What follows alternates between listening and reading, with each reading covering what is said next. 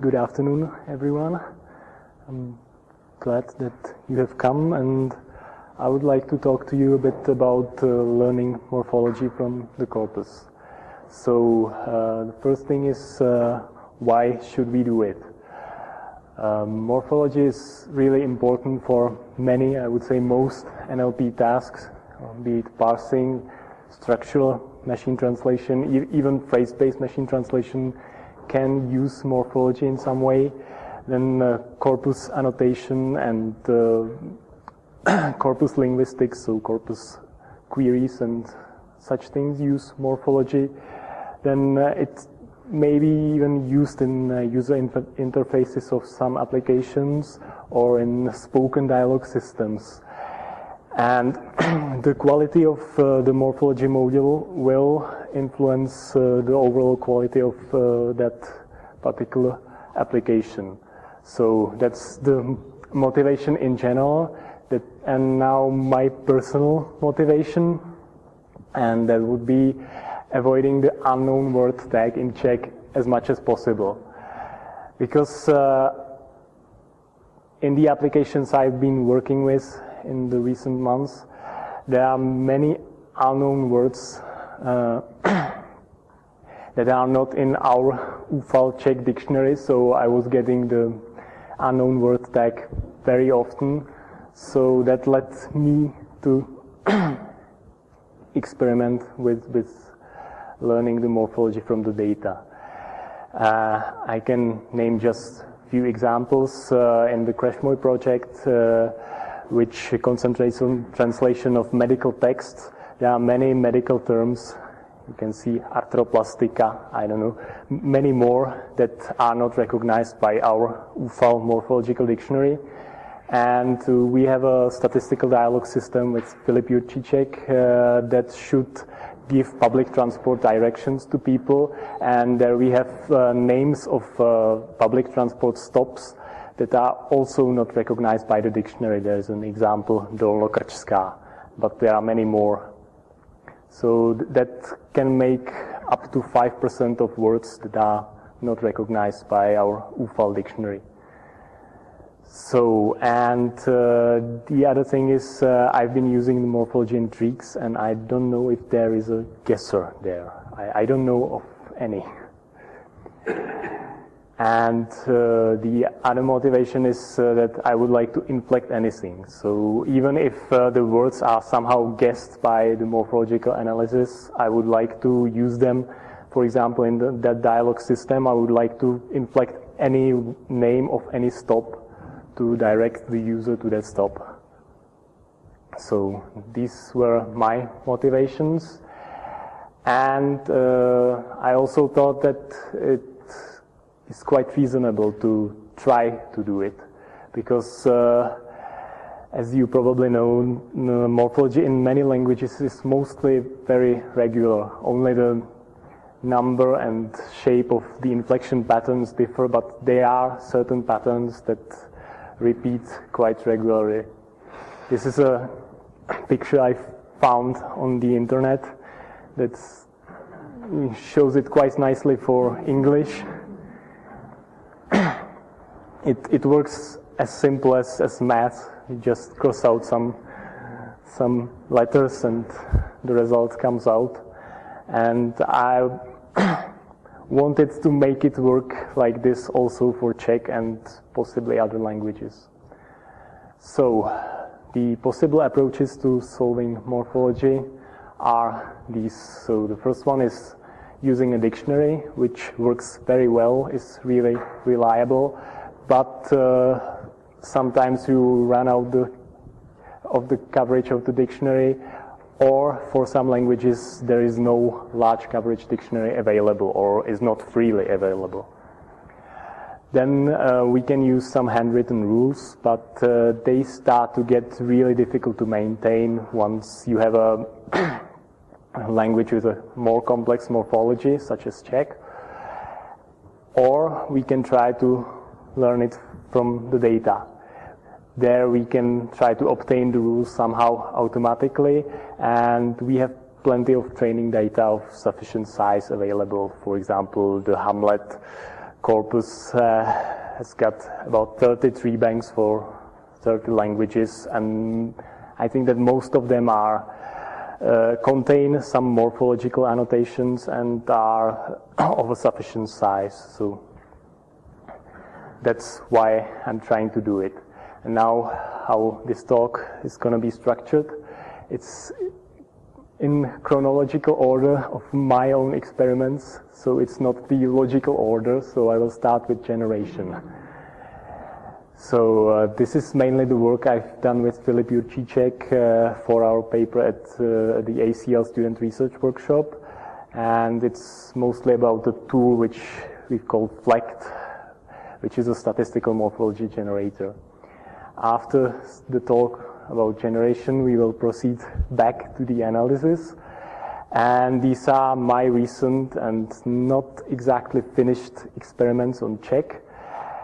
And I've been trying to create a very simple morphology module to go with a Featurama tagger and compare it to the morphological dictionary of Professor Hajic, which we have here,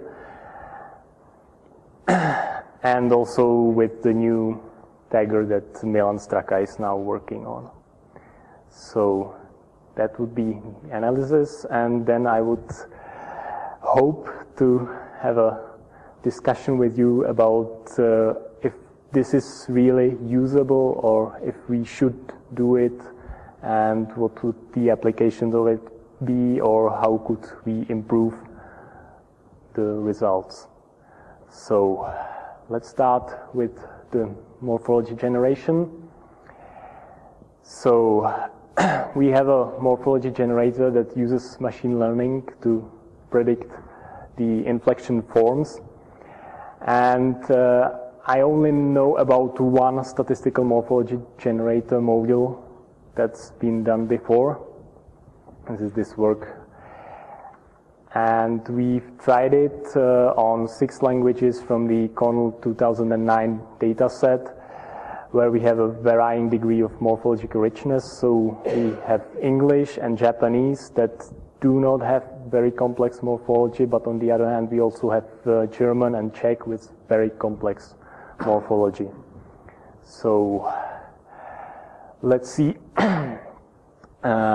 In the natural language generation for English, you mostly do not need to generate morphology or concern yourself with morphology if you're doing natural language generation system, because you can hard code some rules and it often works well enough. But for other languages such as Czech, even the simplest application, this is simple template filling applications have trouble with morphology. This is from Facebook. You can see that toto se líbí uživateli Jana Nováková is, yeah, it's understandable, but it's not very fluent because the word user must be in a dative case, and it's kind of standing in for the inflection of the name itself. The same is with Doodle, because here you should have a vocative case addressing the user, but it addresses the user in nominative, which also doesn't feel very fluent. So it's very plausible that this could help the performance of even such simple applications. So our task is given a word and some morphological inflection information. We should generate the target word form. So here you have the base form word. There you have the morphological tag that says that it should be in plural, and the result is words. The same is for German. There you also have not only plural but also the neuter gender and dative case, and the result is the target form Wörtern. And yeah, the same goes with verbs, and it also in much more languages The features look different, but the main principle is the same. It's actually an inverse task to part-of-speech tagging. So, how do we do it? We change the learning to the inflection patterns as a simple supervised multi-class classification machine learning task. So, from the training data, we can extract the forms and the base forms and see what's the difference. This is based on a Levenstein distance. We generate a kind of edit script that encodes the change. This says that at the end you should delete one letter and add this this ending. So this produces from the base form fly, it produces the target form flies. And there are more variants. You can even have some changes at the beginning. So you can add more characters to the beginning of words. You can change words in the middle in some cases, but the distance in the middle is counted from the end because we think that the words mostly change at the end, and if you have some prefixes, it usually doesn't have much influence on the morphology, so it's counted from the end. And some words are completely irregular, so they are just replaced. So that's what we target on, how we classify. And now what features we should use. Obviously we use the lemma and the part-of-speech tag and any morphology information that is available, but we also use suffixes of the words because we think that this should help us to generalize to inputs unseen in the training data, and hope that the machine learning is able to deal with some counterexamples. And also we lowercase everything because capitalization doesn't have mostly any influence on the morphology. So the system works like this. You have the base form and the morphological features.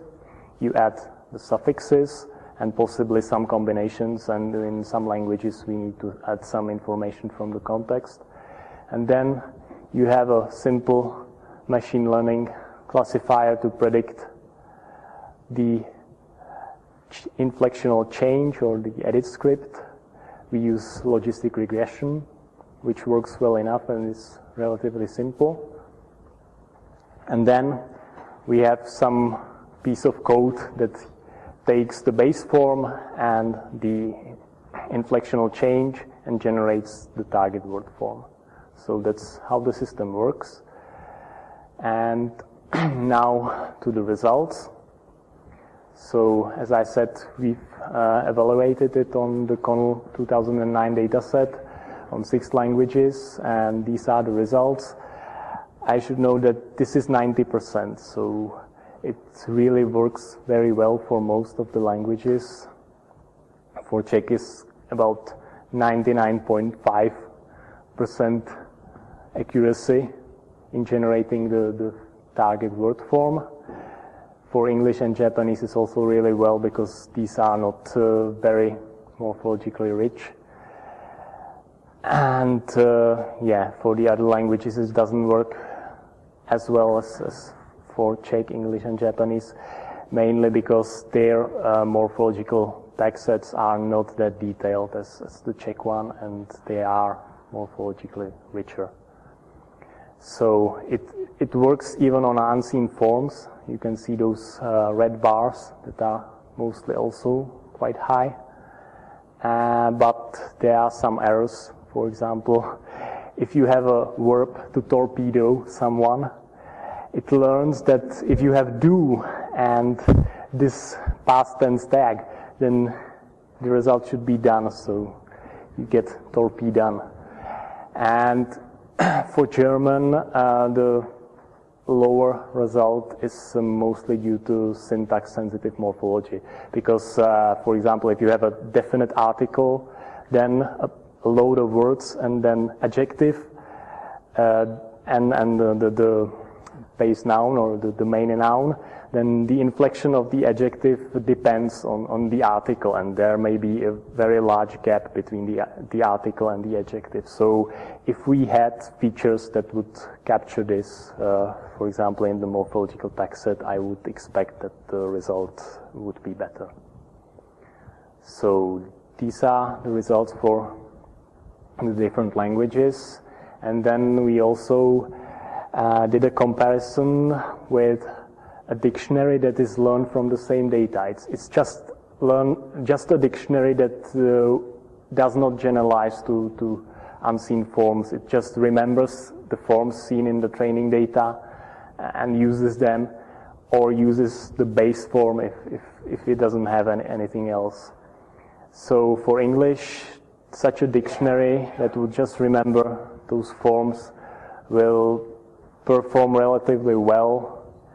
I think it's above 98% performance. So this is 99.57 or something like this. So our system works better, but not by such a large margin. But there's a very different situation for Czech, where if you just memorize the forms from the training data, you reach just about 92% accuracy, and on the unseen forms the accuracy is very low, about 30%. And I would also like to add the comparison with Professor's Hajic generator that is implemented in the Tweaks NLP toolkit.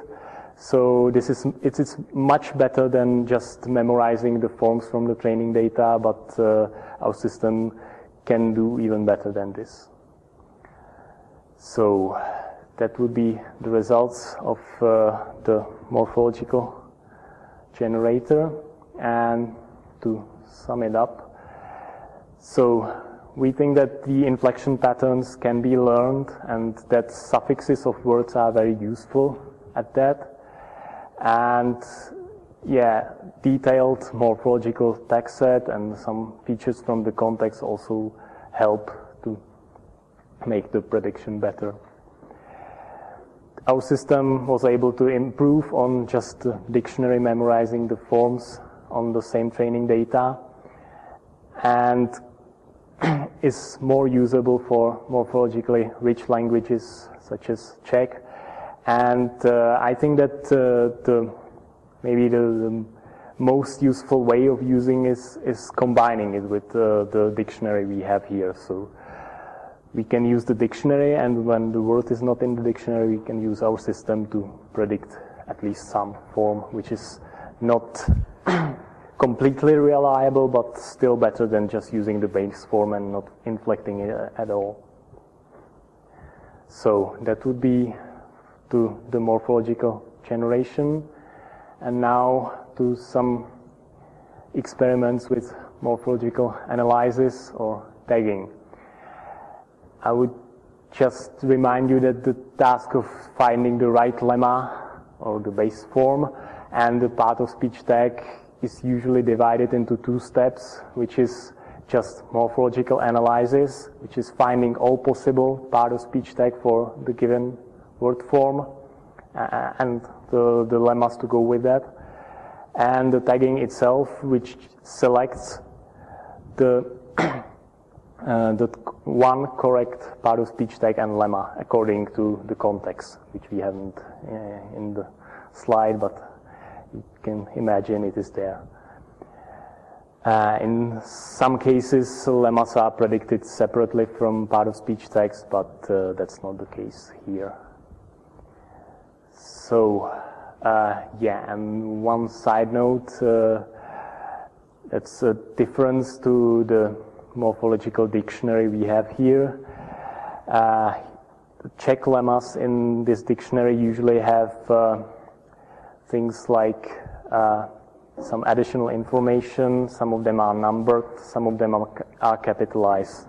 So we simplify this task just to stripping any additional information because we couldn't infer it from the context, from the data, then making everything case insensitive. So this, I think that this will enable us to learn lemmas from the data, or to learn the tagging tasks from the data, and we can still generate other forms using such lemmas.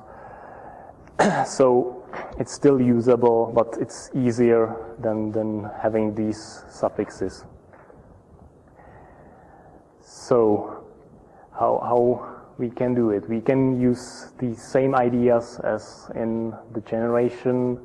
We can also use the same or very similar edit scripts that are now reversed, so they transform the word form from the target word form to the lemma.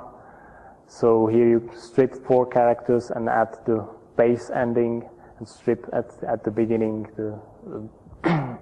the prefix of the superlative form. So it's really very similar to the task of generation.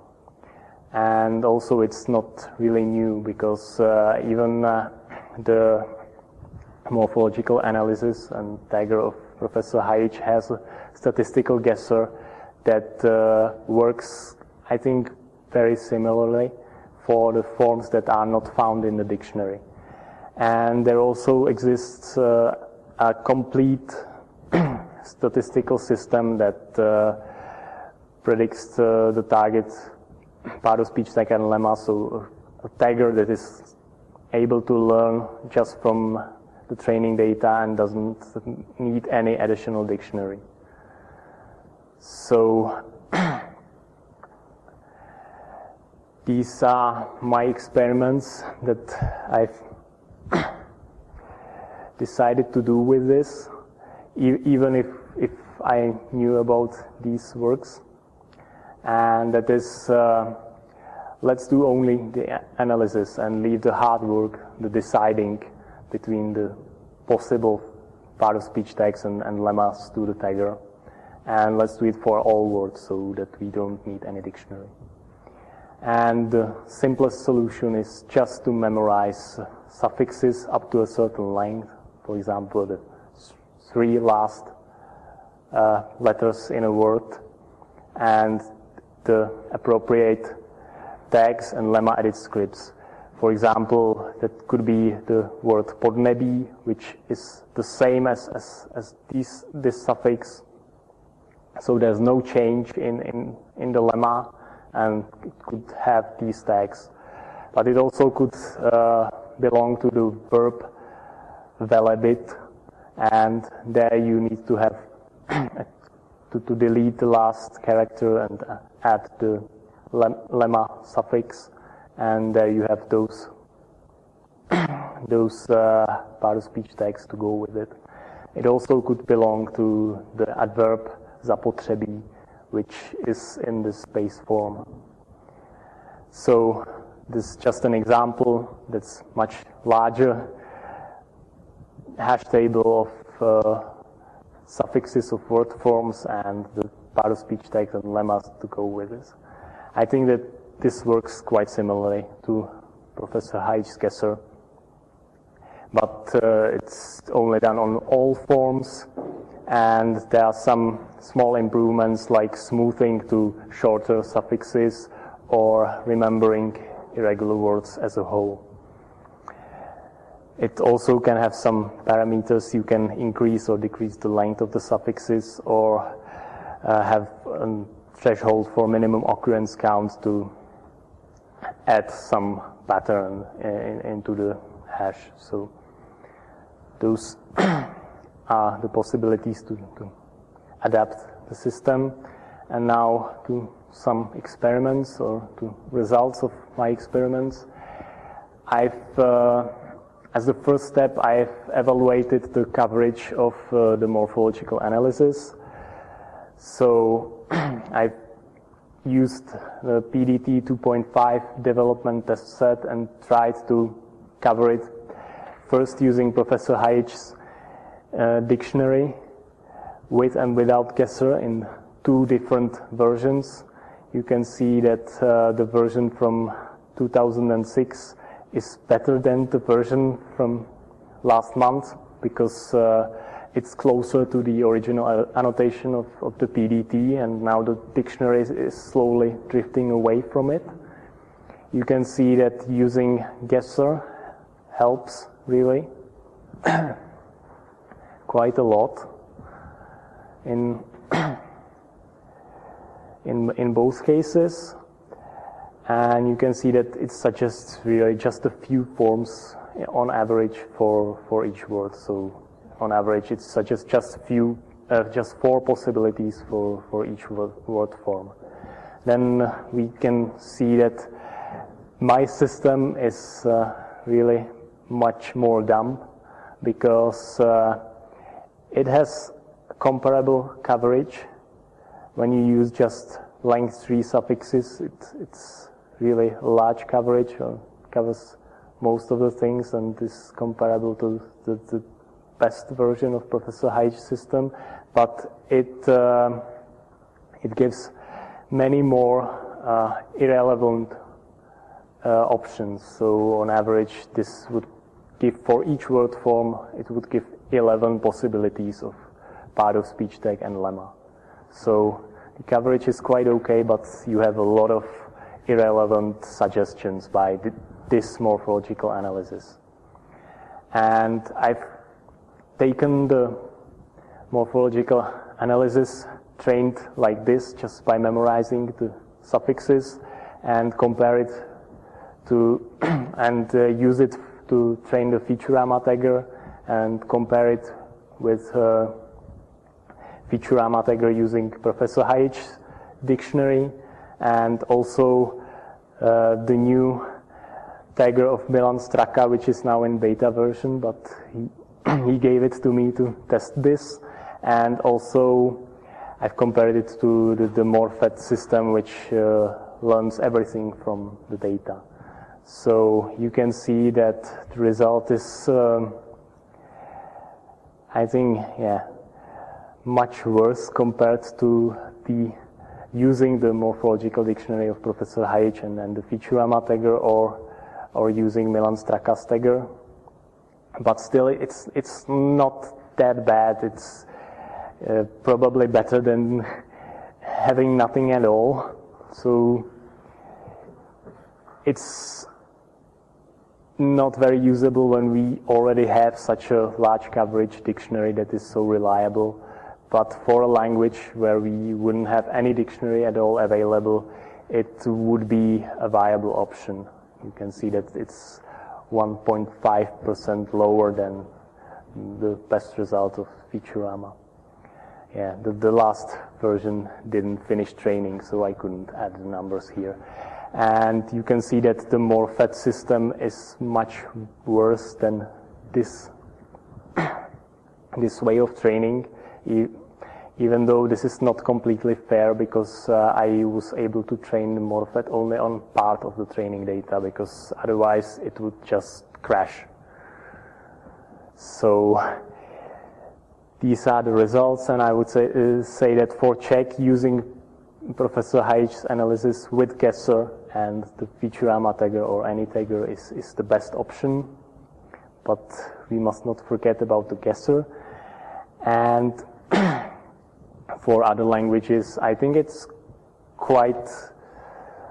a possible option to use just something like this to memorize suffixes and use a good tagger to predict the best options from those suggestions.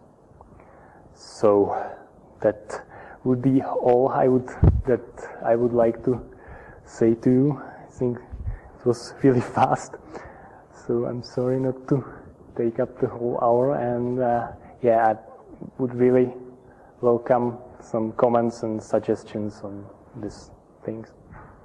So thank you.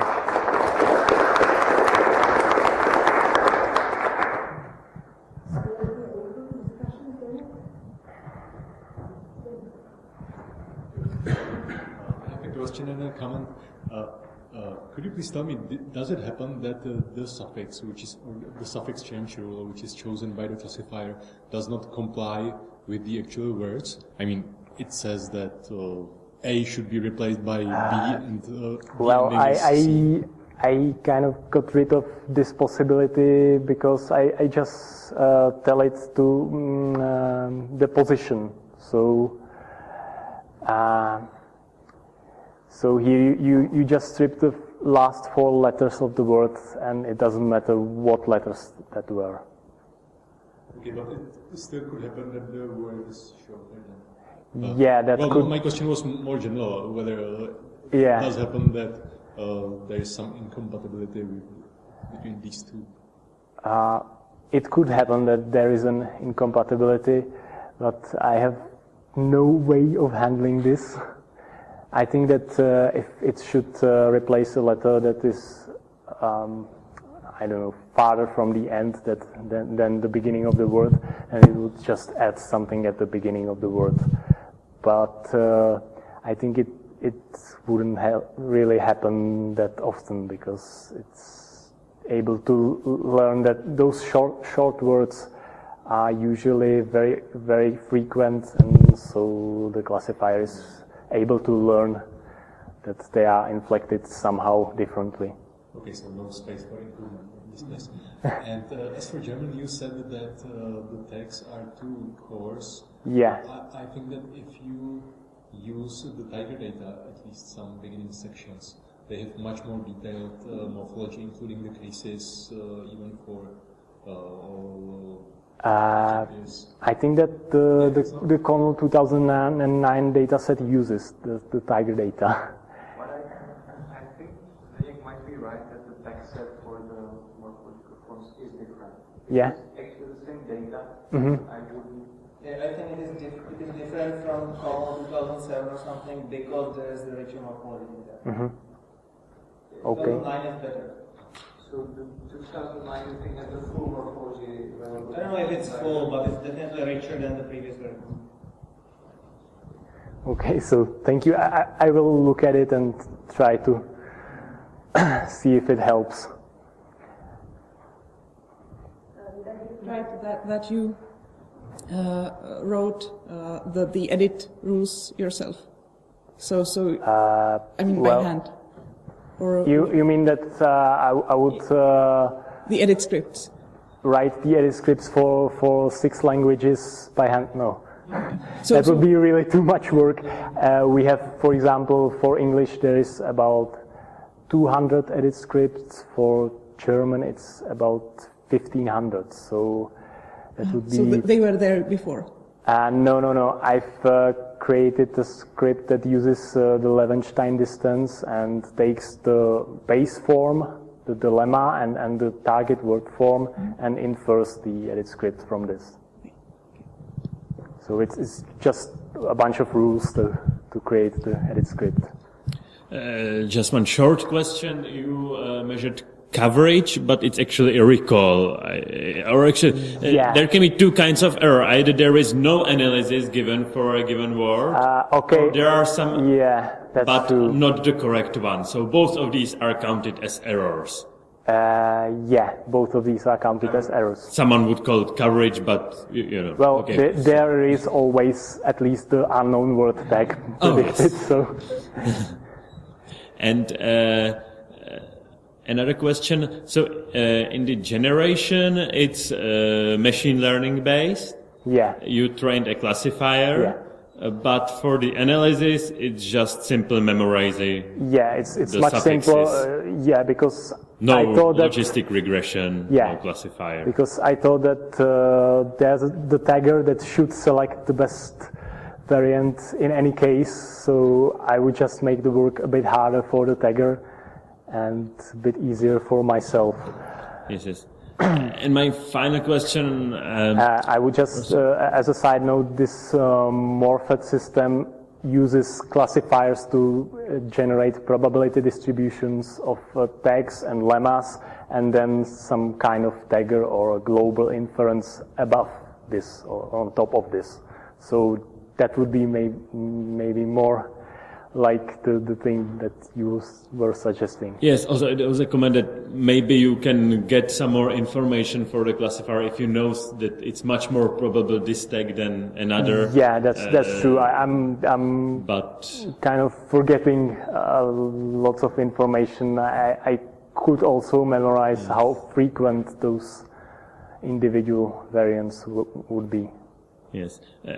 And more general question is whether you plan to use the context information. Actually, even in the generation for Czech, you probably don't need it, since all the information needed is encoded in the morphological tag. But you said that for German, some information which is needed to go from lemma to the word form is not there. And I know, for example, for Russian, they have quite good morphology, but for example, the aspect, they decided that both verbs, both aspects map to the same lemma, but this information is not encoded in the morphological tag, so you must just guess it. And if you decide to guess it, probably the context of the sentence would help you. So do you plan to include this into the classifier? Actually, I'm using few contextual features for Spanish, Catalan, and German, and even English, because those morphological tag sets like some features. For example, in English, I use the previous word lemma and previous word tag, because otherwise I couldn't distinguish between was and were in the past tense, because the tag doesn't capture this. So I use some features of the previous or the following word. For example, in Catalan, there's some phonetical change according to the next word in the articles. So there I'm using the first letter of the following word. I see. So there are few features from the context included in this system. But no global optimization is done? No Okay. global well, optimization. Maybe it's not really needed. Well, I don't know. Maybe we could try this even. So maybe you could also try the same for the analysis. Yeah. Use the context information. Yeah, that's true. Thanks.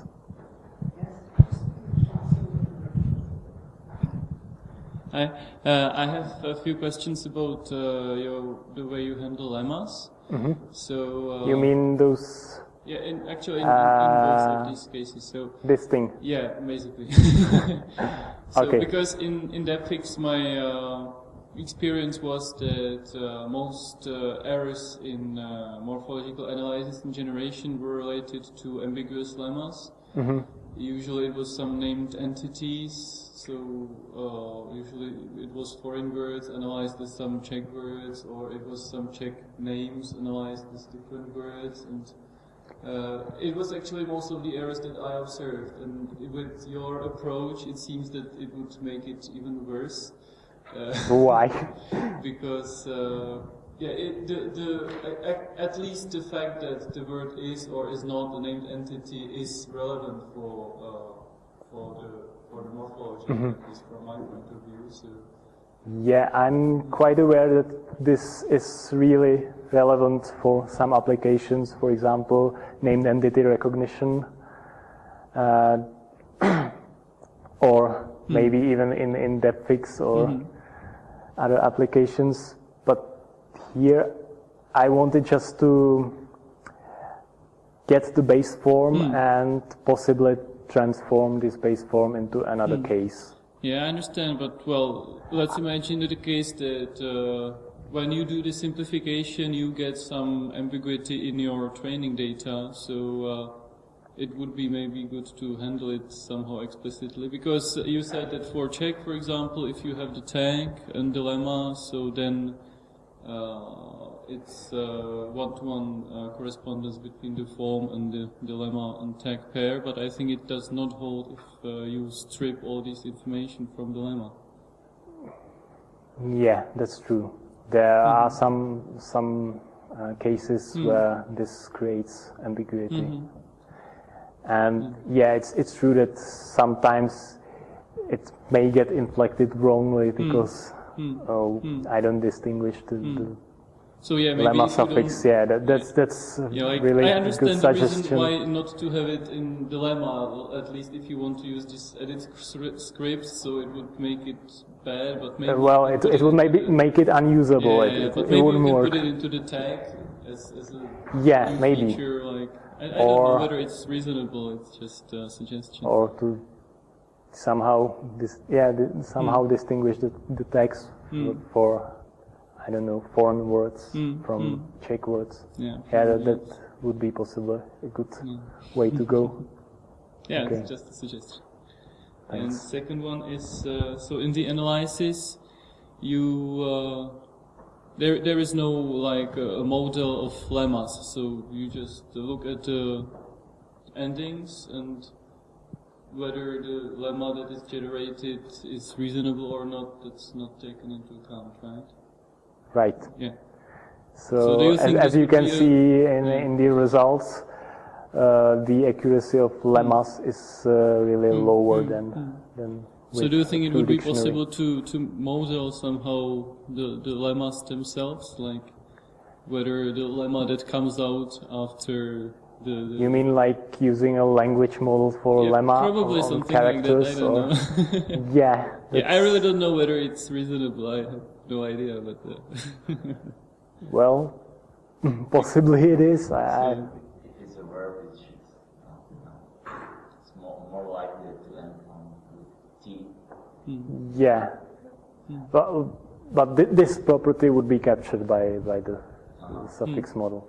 But yeah, it's true that some very uncommon letter combinations could be avoided using this approach. Yeah. yeah, I haven't seen the certainly output, so a- I don't know whether Yeah. it's reasonable. Okay, I can show it to you afterwards. Okay, thank you.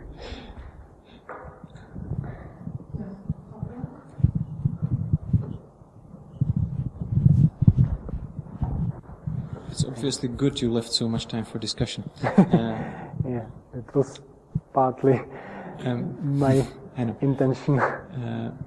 So a first question would be about this evaluation, since we have it up. Yeah. Just a question about the evaluation of tagging. So does it include for the standard taggers, does it include, does it distinguish the same thing that you do, for instance, or does it actually try to capture Tatra 1 or Tatra 2? No. Those taggers were well trained on dictionaries that were modified to. Yeah, so it was dictionary in your form, basically. Yeah, in my form. Yeah, I thought so. I just wanted to make it clear. Yeah. Then one more thing about the first slide, I think it was, when you say that you lowercase everything, does it include words that are all capitals? Like USA or OSA, OSA? Yeah, I think it does. Maybe it could improve the results. It's just a guess. Yeah. If you don't try to, lowercase the word OSA, if it's written in all capitals. Because then it's a kind of a good guess that it's a shortcut for something and you probably don't want to That's true. give it case endings and so I'm on. not exactly sure. Maybe I do this in the generation part, but not in the analysis part, as I think of it now. So maybe I should fix this in the analysis. Okay. And actual question is for your results when you compare the generation, and you actually have better generation. If I understood correctly, your generation results for noun words are better than a dictionary lookup in Jan Hajic's dictionary. And if you could explain that. Well, I think that this depends on the coverage of Jan Hajic dictionary. So if some base form is not in the dictionary, it just refuses to generate anything, and you use the base form. So this is probably the coverage of Jan Hajic dictionary. That's of the of 92%, no? No. That's 98%. So that 92% is just memorizing the training data of PDT. I see. So the 98% includes unknown words. Yeah. Okay, I didn't understand it. I thought it's comparison on just noun words. No. It's also with unknown words. These are all words from so the difference is that it has no logic for unknown words. So the results there are very bad, unlike yours for unknown words, which are actually pretty good. Yeah, exactly. So for noun words, it's reasonable to estimate that the results of dictionary lookup are kind of 100%. Yeah, I would say so. Okay. They are probably better than my system because they don't suffer from such errors as torpedo. There can still be some small variance if there are two forms possible. Yeah, that's true. But I thought that it's probably not such a big number. Yeah. Okay. So, thanks.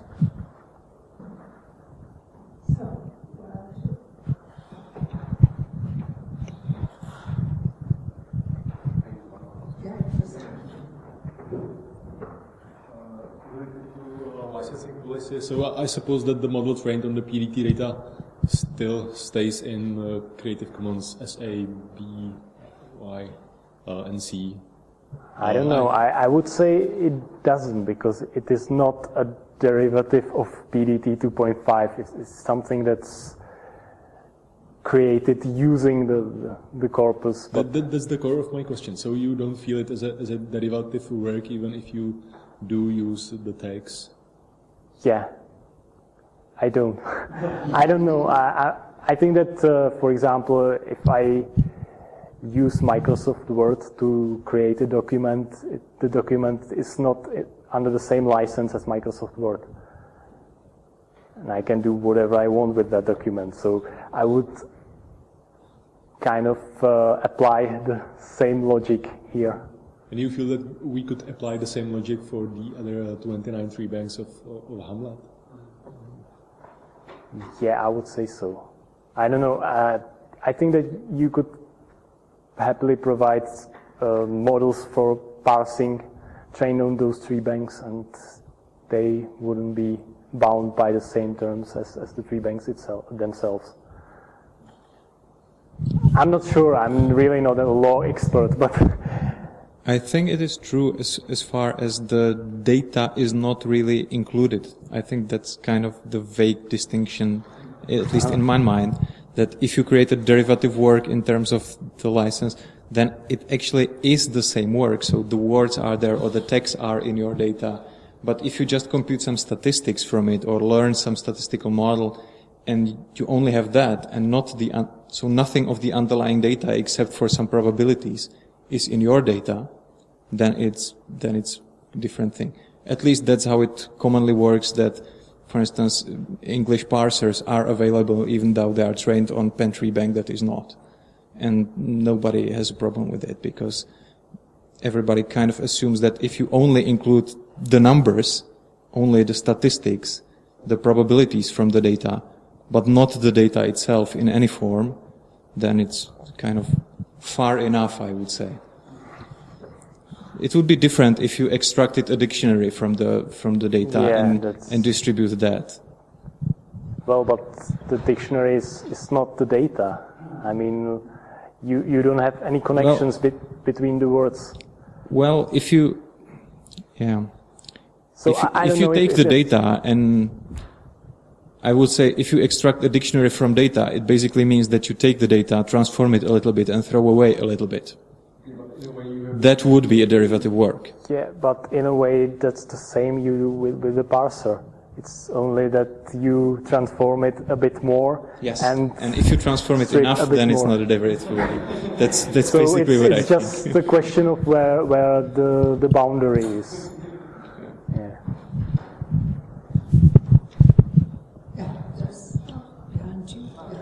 Did you try different suffix lengths for other languages? Because for Czech language you used 3 and 4. I think that I've tried, you mean in the generation part, because the analysis was only done on Czech. In the generation part, I've tried, I think that I've tried 4, 6, and 8 characters or suffixes up to this length to be used as features, and it didn't make much difference to using just 4 characters. So such features are really very sparse, and this system isn't able to learn anything from them. So, okay. So, I don't see any. So what's more, thank you very much. You see, you have provoked quite a lot of questions. Yeah, thank you very much, everyone. And you I'm answers really to all of them, so that's fine. As for our future program, next week there will be, if I am right, more linguistically oriented talk, which is not to discourage you to come, but to invite you to come. Magda Ševčíková will be the presentator.